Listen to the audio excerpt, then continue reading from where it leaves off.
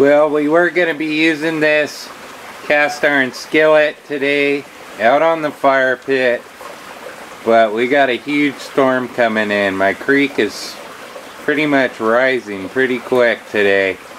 But let's get inside so we can do this review on this cast iron skillet. Whoa, let me tell you, it's raining hard out there, guys. It's coming down good now here in California. But I got a review today on the Camp Chef cast iron 14-inch skillet right here. This is your special edition from Crater Lake. The Camp Chef also puts out many of different national parks, such as your Yosemite, your Crater Lake. Like my Dutch oven's gonna be the Yosemite edition, and that thing works awesome. Now, you don't have to season these or anything, but I did pre-season them.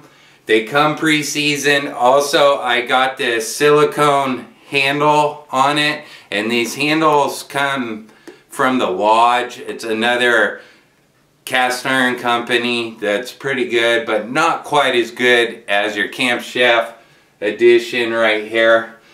But look at that, this beautiful Crater Lake right there. You guys can see Crater Lake. I'll put a picture of it right up here for you guys so you can check it out. Actually, over this way, guys, I'll put it right there for you. But what we're going to be doing today in this cast iron skillet is we're going to be making some tactical tacos. So stick around and stay tuned for the tactical tacos. They should be awesome in the Camp Chef skillet here. Let's get to cooking. So first things first, guys, here we got some nice avocados and everything. We're going to be using the Essie Camp Lore. This is the RB3 right here. We'll be using that to cut these avocados. I'm going to remove the seed right there on this one and cut into this one and see how well this avocado is going to look. I'm sure it's going to look good. It's pretty soft, actually, this one. So instead of cutting all these avocados into little squares, the best thing I like to do is just scoop it out with a spoon. It's a lot quicker and everything. Also, with these tacos, you gotta have a little bit of onions. You always gotta have some onions to go with these tacos. So our choice of beef today, ground beef, is gonna be sterling silver. Also, I want to be adding some of our onions, so I get our onions nice and grilled. So we'll put about, I would guess about a half a cup in here. Since we got a pound of hamburger meat, a half a cup of onions should work out just fine. So far this pan, this skillet right here, is just working out awesome. Nothing's sticking. There's not much splatter or nothing.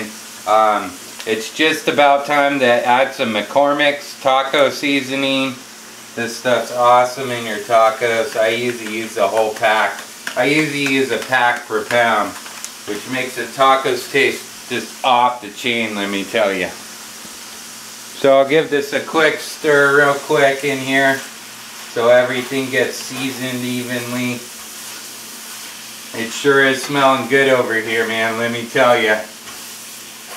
This is some good looking stuff right here, man. Look at this. Boy, oh boy, look at this. And also we got to pick out a bottle of wine in a few minutes here. I'll be picking out a bottle of wine, so stay tuned for us picking out a nice bottle of wine. And also the final end results on these fabulous looking tacos here. It's just about time to take this off and strain this. Try to get it all out of the pan. See how well the pan did, guys? Look at that. There's no stickage in here whatsoever, so it worked out fairly well. I would recommend the Camp Chef Crater Lake 14-inch skillet in a heartbeat. Also, a great way to clean your cast iron is put your oven on 400 degrees. Pop it in your oven face up and face down, either way you prefer. Sometimes it works better face down if you put a little too much coating on it. It works a lot better face down. But mine's face up. I barely got any coating on it and everything.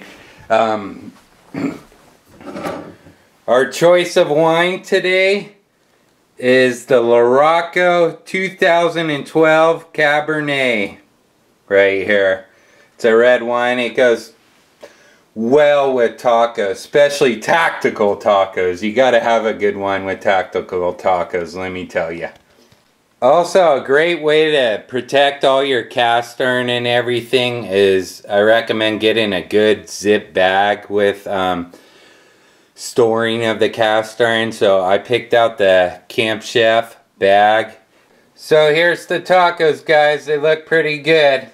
We'll have to bite into these in just a few minutes, but we got the ground up hamburger beef, we got the sour cream, we got the guacamole, we got the lettuce, we got the onions, and we got the cheese. So let's try one of these bad boys out. So we got one of these tactical tacos all wrapped up here. We're gonna try this bad boy out. Mmm. For a minute here, guys. That's some tactical badness on these tacos, let me tell you. I want to thank you guys for watching my channel. Until the next video, you guys all have a wonderful afternoon. Peace out. We're going to enjoy our tacos and drink our wine.